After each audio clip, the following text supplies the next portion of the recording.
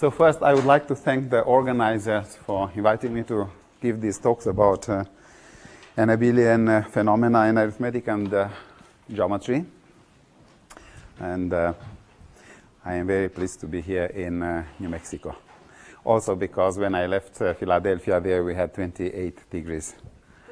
And here somewhat more.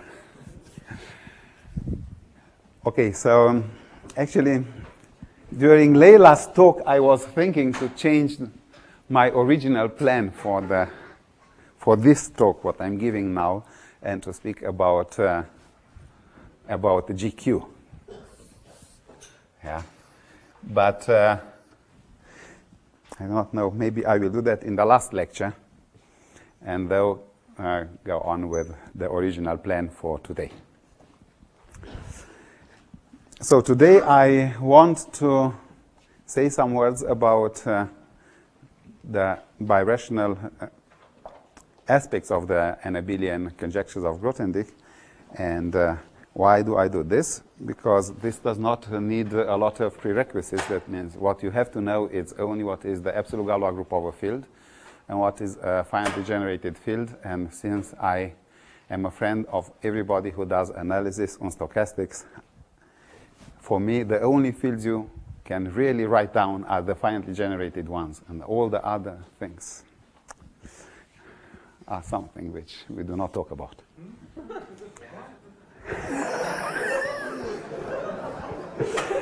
So I knew that this question will come, therefore I take 1 minute from my time, and I will tell you, I'm teaching an undergraduate course in algebra at Penn where I teach the people what is a proof.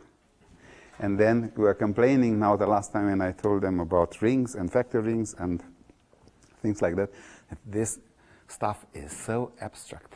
There is no intuition to this. And I said, but what is more concrete? And then I said, well, what we do, for instance, in analysis is everything very concrete. There we have intuition and so on. And I will not tell you the whole discussion because it's long, but the final point of the discussion was, and the following.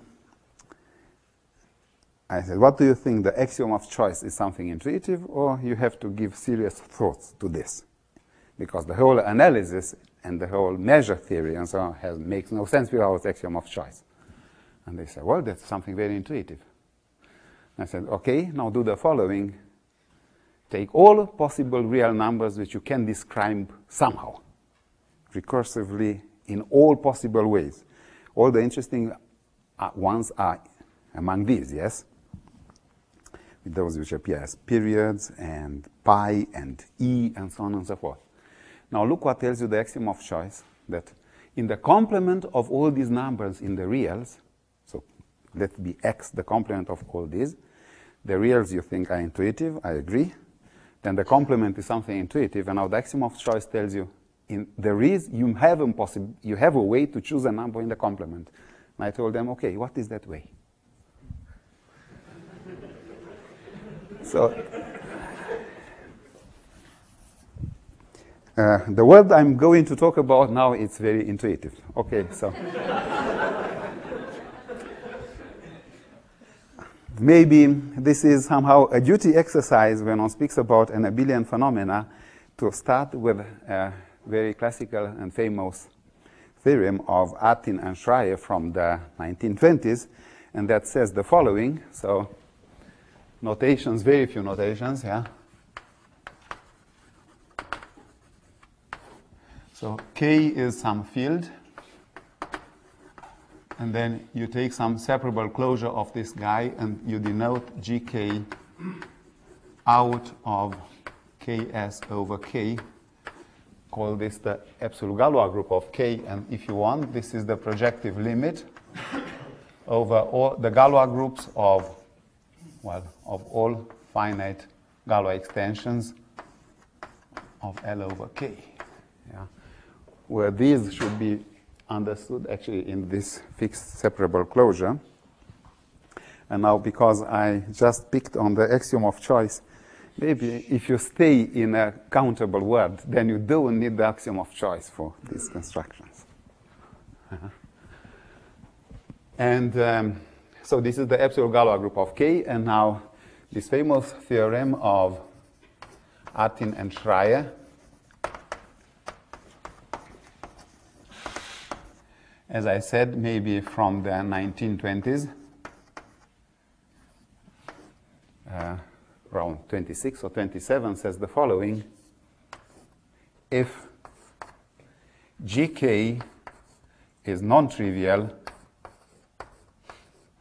and finite,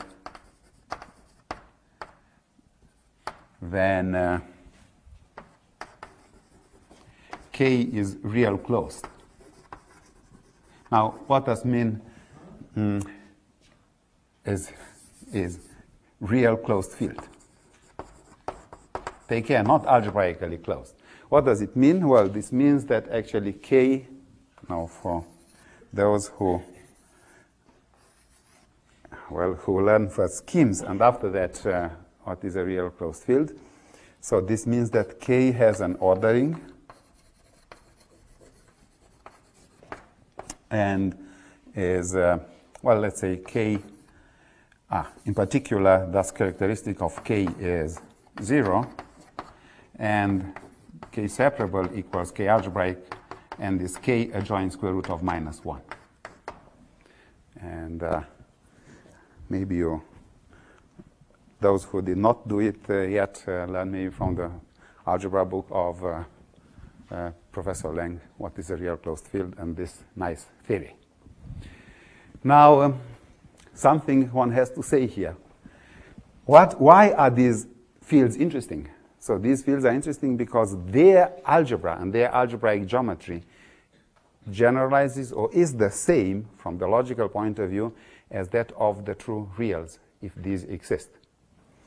And the same as maybe of the real absolute, which are, well, the algebraic real numbers, yeah? This is such an example of field. And yes? Say it again? Yeah, so if K is algebraic closure of finite field, then the Galois group is not finite. Yeah. Okay. Yeah. Okay, so, and that was in the 1920s, and after that, long time, nothing happened. And so this is, I would call this the first maybe Anabelian type result.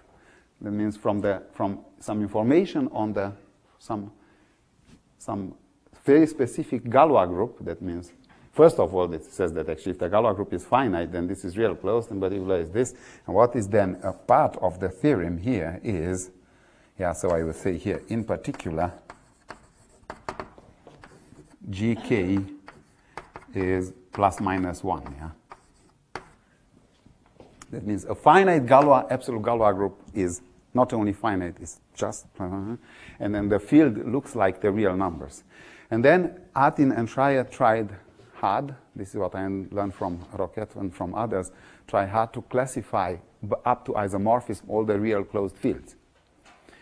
And then they gave up because it was really impossible. So the types of isomorphism types of all the real closed fields, it's so rich that you have no chance to do it. Well, what we learn from this is that actually gk equals 1, gk, well, finite, is not something about isomorphic type of the field. It is rather something about the kind of algebraic geometry over this field. Yeah? Okay. Now, if you look in my notes that I say, so from the topology, maybe if you look out now at curve of smooth curves, smooth projective curves, so in the, well, over some field with k, say, containing the complex numbers, then we've learned today in the morning what it is. So these are the complex points of the curve. And then this is a nice topological space. And then if you look at P1, and I will write here top of x, which by definition is then P1 of xn, maybe with some base point, which is not interesting now. Then this guy, so we know that actually if this does see something about a curve, and maybe say, so as I said, X smooth projective, maybe complete, yeah.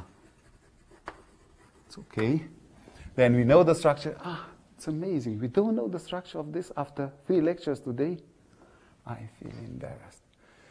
So this, so this guy is, well, it's maybe canonically isomorphic to something generate with A1, B1,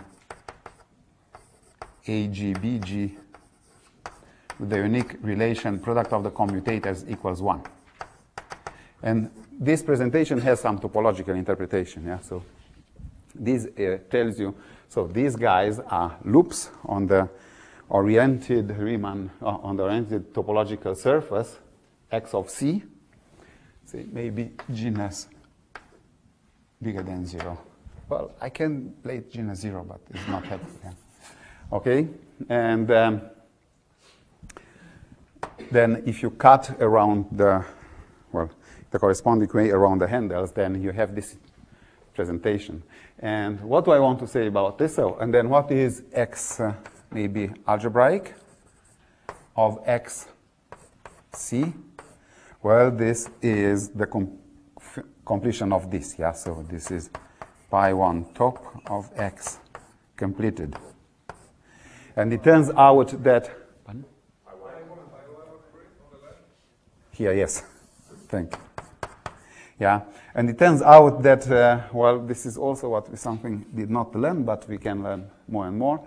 Actually, it turns out that in this case, the topological phenomenon injects into this, yeah. So that means that it's called, this guy is residually finite.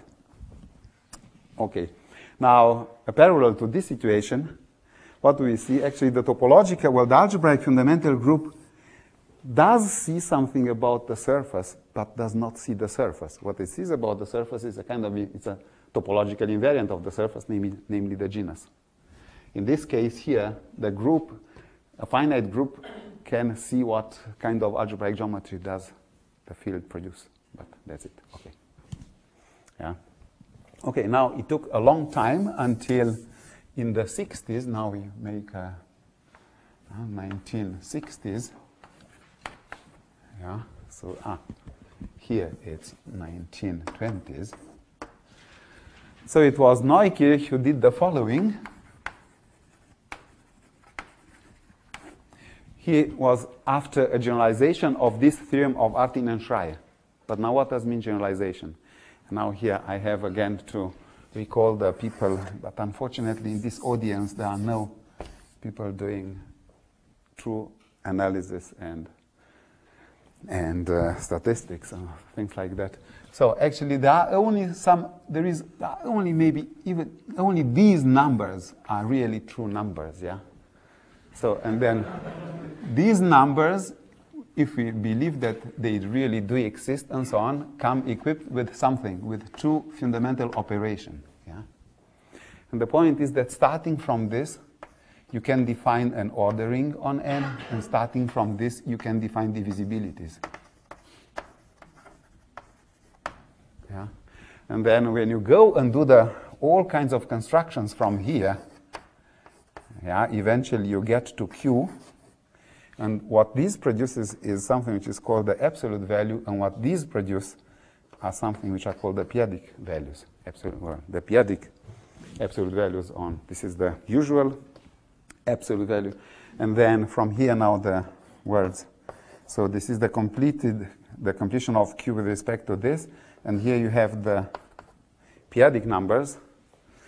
And the Artin-Schreier theorem is a theorem about what are the decomposition, the general decomposition rules in the world of fields which are of the same type as those coming from the absolute value of the Q. And Neukirch, so now for number theories, actually the p-adic absolute values are essential. And Neukirch was interested in the following question. Now suppose that you take a subfield of the algebraic closure of Q. Well, maybe I have now different notations, and maybe I should not switch. I have somewhere here Q. maybe. Okay, so this is the algebraic closure. And suppose that the Galois group of K is isomorphic to GQP. What happens then? Yeah, and then his theorem is, okay, then it turns out that K is actually exactly as in the case of the reals, is the field of algebraic p-adic numbers. That means this is Q bar intersected with QP. Yeah, and finally, what comes out from this is that actually, well, at least the subgroups, so in the absolute Galois group of Q, so consequence maybe, so question, so or fact, which is a consequence of this. Well, if, so A, if maybe a group Z, so let Z in GQ be closed subgroup. Then A, if Z is isomorphic to the absolute Galois group of the reals, then Q bar fixed under Z, under this Z, so this is a Z is isomorphic to the real number, so R absolute.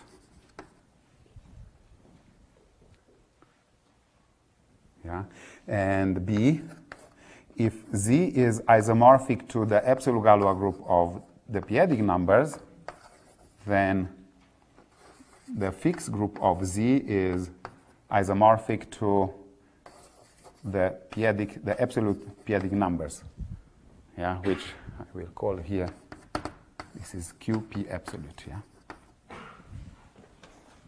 And, okay. So this was the picture in the,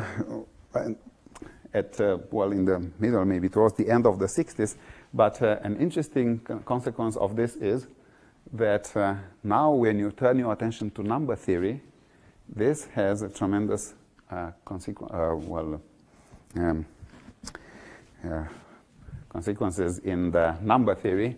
And finally, here are, so here there is no, I have to do this. I have to organize myself.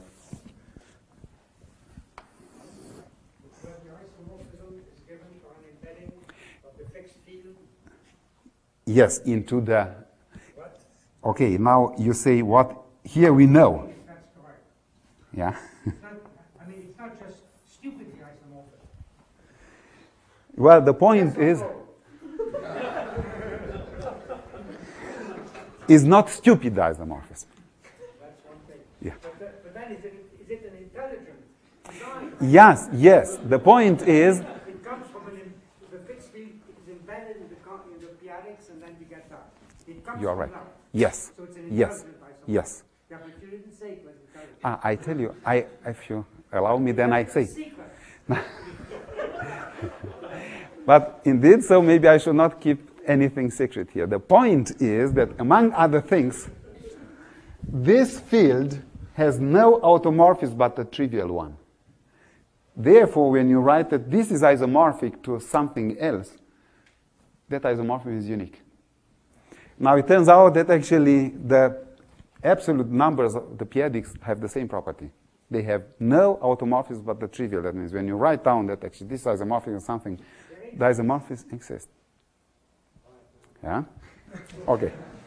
Now I did not, so you said I should not keep anything secret. Now yeah. Okay, and so this theorem of Neukirch actually is true also in a more general situation. So maybe I should say here, the point is, so what we have here, so I said we have Q. We started with Q. And then you had here the reals, and it's something, well, it's unfortunately, the reals have only a non-trivial finite extension, namely the complex numbers. But the p-adics have lots of trivial non-constant extensions, so maybe, so this is Q, P bar. So this is infinite. And therefore, maybe also everybody should know, so this has an absolute value, so there is a unique extension to this. But this is not complete then, yeah? So again, maybe it's even maybe in the book of Serge Lang that finite extension of a complete field is complete if and only if, it's complete. And an algebraic extension is complete if and only if it is finite. That means this can't be finite, and therefore you can maybe complete this. Then you get here CP, yeah? So that is the completion of this guy. So these are the p-adic complex numbers. Okay. That means this, well, over a p-adic field, there are many more finite extensions, and this fact is also true if you replace it, if you replace this group in case B, not isomorphic GQ, but just an open subgroup here. Yeah, so. What was the original? Say it again? What is the Z there? Just any closed subgroup, I said. Yes. Yeah. And then maybe C, same true for open subgroups Z in GQP as follows. Now we have to say what it is, yeah? So then,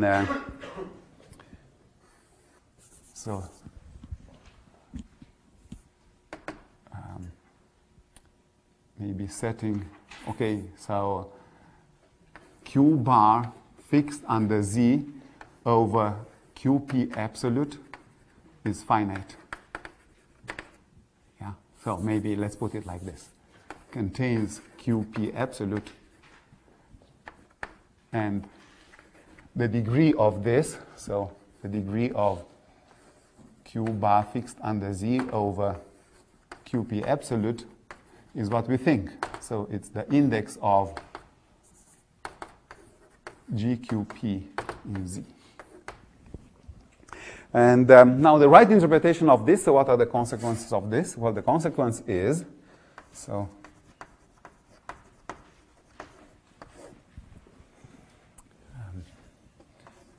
let L, K be number fields.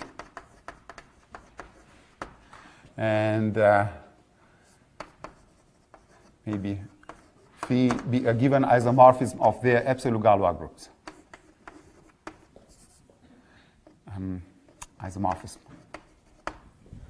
Yeah, then what will do this guy? Well, if you take the decomposition places over the group, if you take the, then phi maps decomposition groups over places of K isomorphically onto the, so maps D here, the decomposition groups over the places of L. And what does it mean? So now recall. So let's say maybe P is a place, so place of K. Then you take all, so you have the following situation. Here is K, here is K bar, you have here P, and you have some prolongation here, P bar. And then here you have the Galois group, GK. Here you have the decomposition group, ZP bar, yeah? And this theorem tells you that actually the same is here. So now you have and then Q place of L. And then you have the same picture here. So you have, maybe here is Q bar, Q, L bar, L. Here is GL. And then the isomorphism maps this isomorphically onto this. And then it turns out that actually this isomorphism defines, well, what I say, maps isomorphically onto, that means you have a bijection between the decomposition places. But this gives you then a bijection between the places because the places are simply in bijection with the conjugate C classes of decomposition groups. Yeah. So since places bijection with conjugacy classes of decomposition groups follows that phi induces a canonical bijection, maybe phi defined on the places of K with values in the places of L.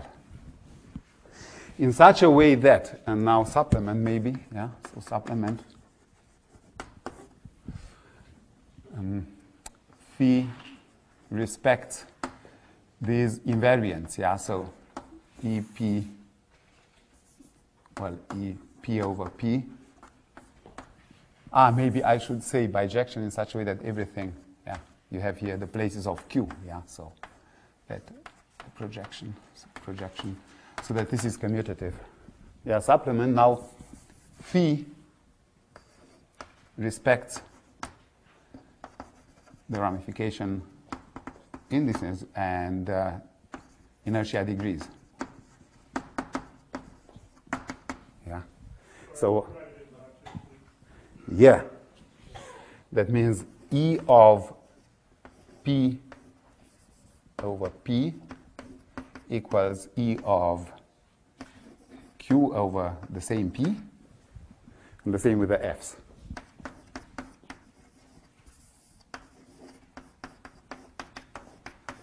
Now, we are in a situation which was studied before, and the people know a lot about this. Namely, such a bijection is called arithmetical equivalence.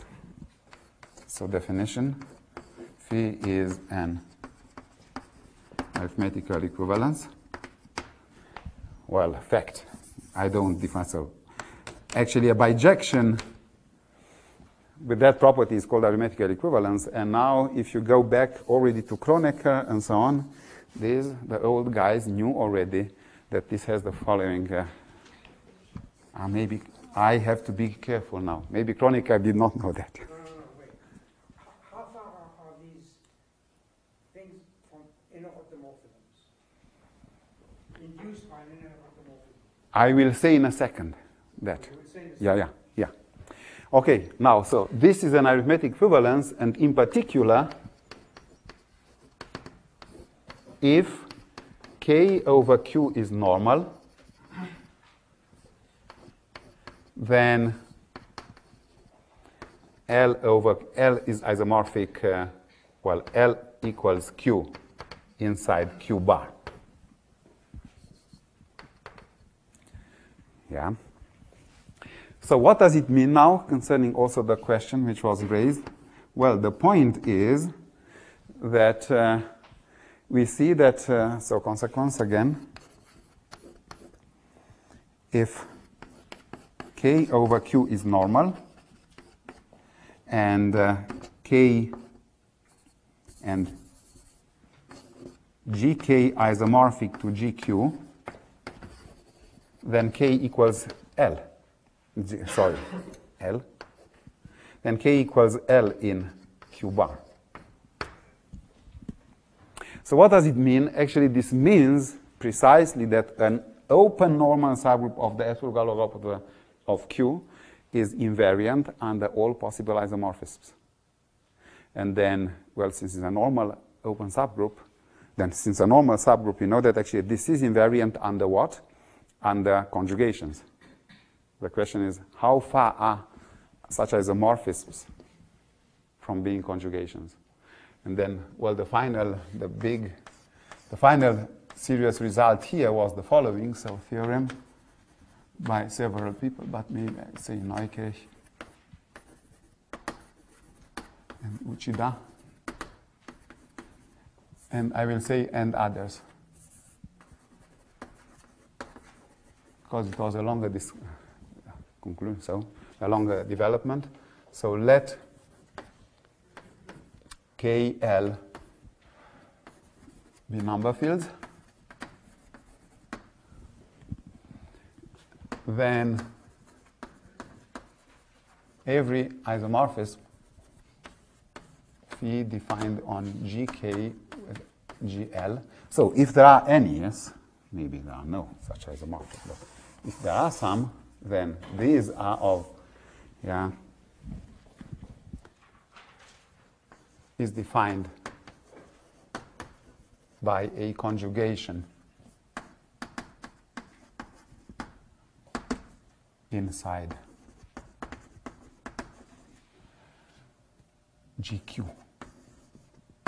So maybe again, so here a little explanation. So how do we have to understand this? So here is GQ, and then GK sits as an open subgroup inside GQ, and GL the same. And then you have the isomorphism here. Make it bigger. And I have phi here, the isomorphism. Then this is nothing but, my diagram should be not like this, but should be like this. GQ, GQ. Then such an isomorphism is simply defined by, I have now to erase one of these, by the inner automorphism defined by some sigma. Yeah, so this is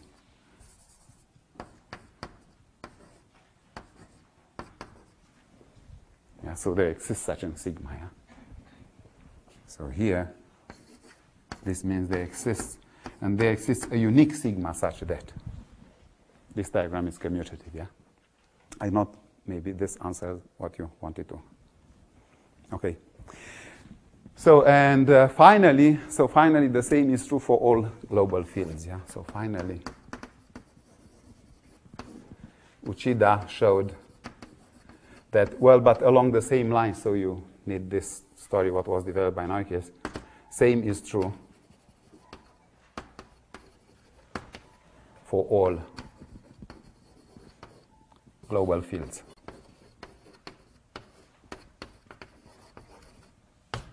Yeah. So that was maybe at the beginning of the 70s, and then nothing happens for a while until at the beginning of the 80s, Grothendieck came with this program where the actually, well, what is subject of maybe almost everything what we are going to do now, or maybe it's related to, yeah, to all these talks. And then he said, I remember now again that today at lunch we had a discussion, and I was discussing with Ali Boyum, and the question was, are there accidents in mathematics, or everything is a big picture? And Grothendieck said, actually, this is not an accident. Yeah. He said that the fact that from an isomorphism of global fields, you can deduce that the global fields are isomorphic, that is not an accident. And that is so the beginning of the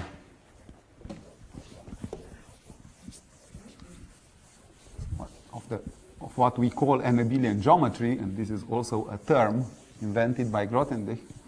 And Anabelian is something which I would, well, it's a kind of negation, I think, for now from Greek. And it's lyceptic and aseptic or aseptic, and so on. That means something which is beyond abelian. Yeah, so. Yes.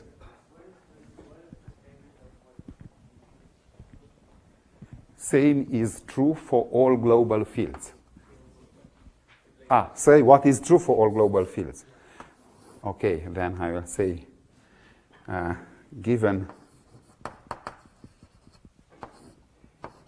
K, L global fields,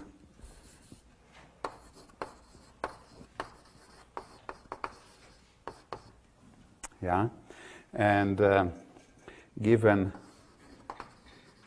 I should not maybe exaggerate.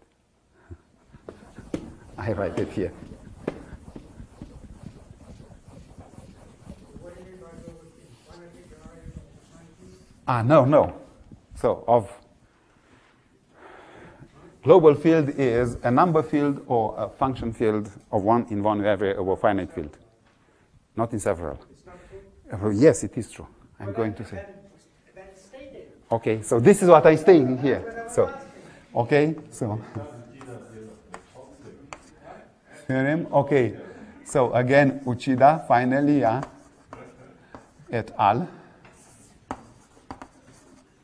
Yeah. So L, K are global fields. Id est number field. Maybe function fields one variable. One variable over finite fields.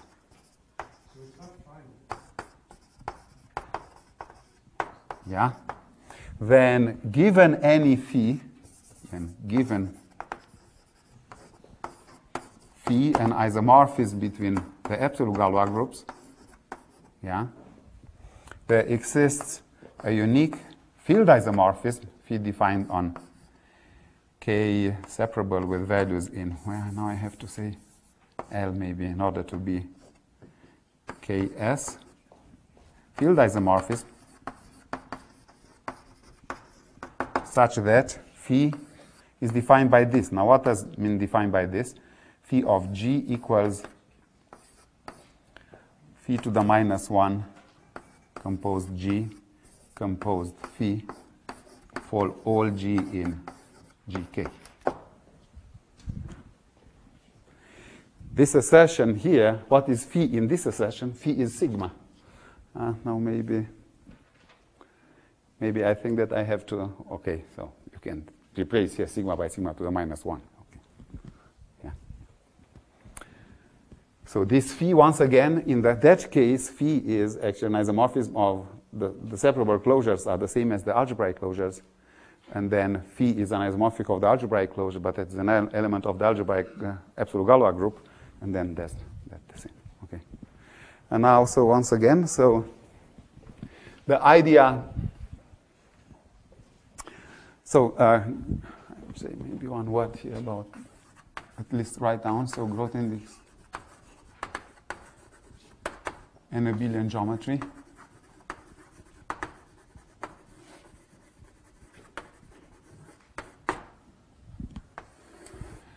And the main assertion of growth index Anabelian geometry is that actually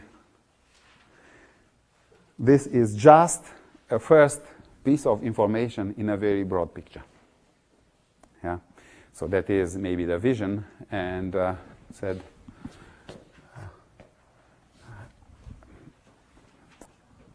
that okay. So let's write down here under.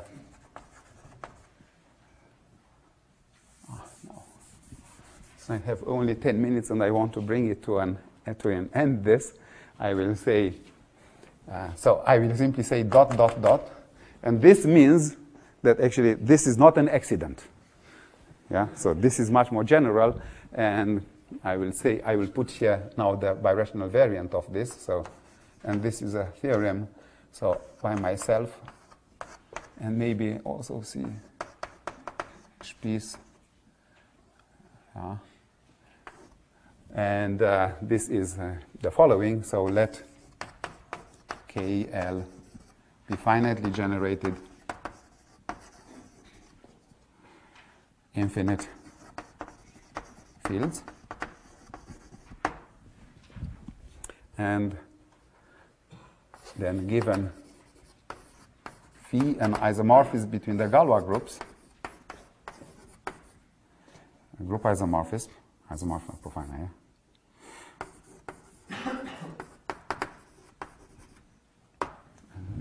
Then there exists a unique phi defined on the separable closure of L with values in. Now I have a problem. I have to say something more here. Yeah, there exists an isomorphism. Then there exists a field isomorphism phi defined on the algebraic closure on L bar with values in K bar defining such that this phi is defined exactly like in the case of global fields, that is phi to the minus 1 after g after phi for all g in the absolute Galois group of K. And now concerning uniqueness, unfortunately, this is not very unique, and you can't do it better because of the fact that actually you took here algebraic closures. Now the algebraic closures have lots of isomorphic, have a type of isomorphism which is not seen by the Galois theory, and namely these are the Frobenius. Yeah, so moreover, phi is unique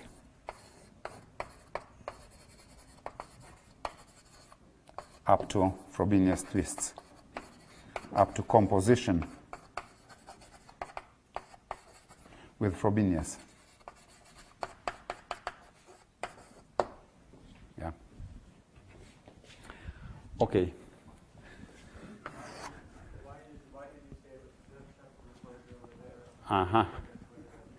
So the point is that these have, so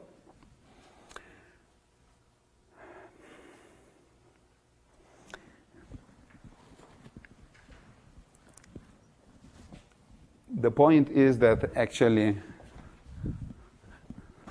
yeah, there is a difference between transcendence degree. So let's say K is Fp of t in, so it's a global field, yes, and so on. So global case. And now higher dimensional case. Let's say that K is Fp of Tu. So that is, so rational function field one variable, rational function field in two variables. Yeah? Now it turns out that if you have any, so all the inseparable, pure inseparable extensions of this guy are isomorphic to K.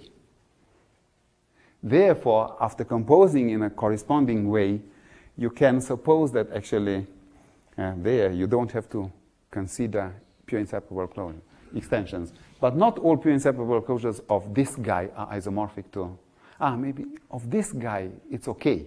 But unfortunately, so if you look here at,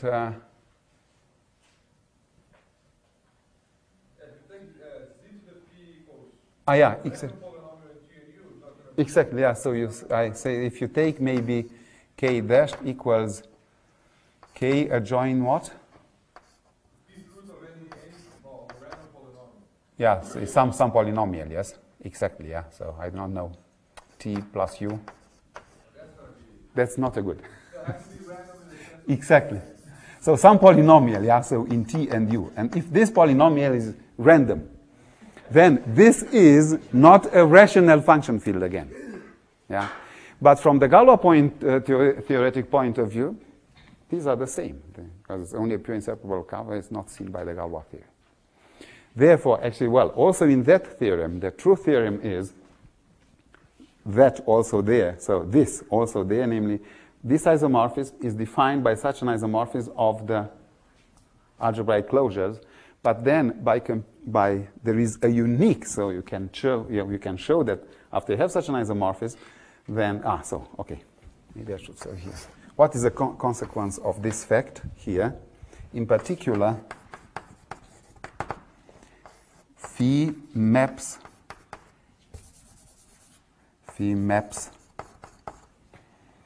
Li, which is the maximal pure inseparable closure of I, isomorphically to Ki.